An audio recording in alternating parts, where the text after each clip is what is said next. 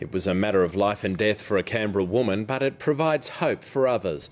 Emily Dyson collapsed at home last April and her heart stopped, but her 11-year-old daughter called an ambulance and help arrived just in time. She's received an award for her heroic actions. Yeah, it was really scary because I didn't know what was going on, but the first thing that I thought that maybe she was having a heart attack or something, because I could tell that she was very sick, because I didn't know what it was. Very proud of her, just knowing that, we've always taught her to dial 000 since she was little, since she was about 5 years old.